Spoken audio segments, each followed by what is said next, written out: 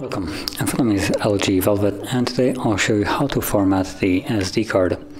Now to get started, you want to open up the Settings app, and from here navigate down to Storage, right here.